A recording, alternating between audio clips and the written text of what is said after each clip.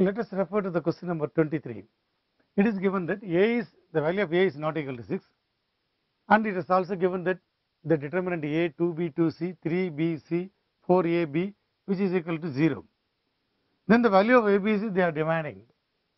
And just comparing the determinant, we shall try to reduce the determinant to the lowest form by performing some operations by row operations.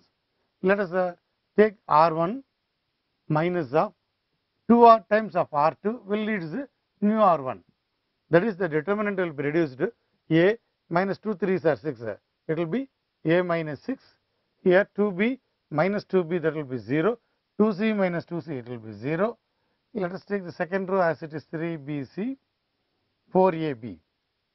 Now the determinant is reduced to the lowest form, A minus 6 into, if I expand it, B square minus AC.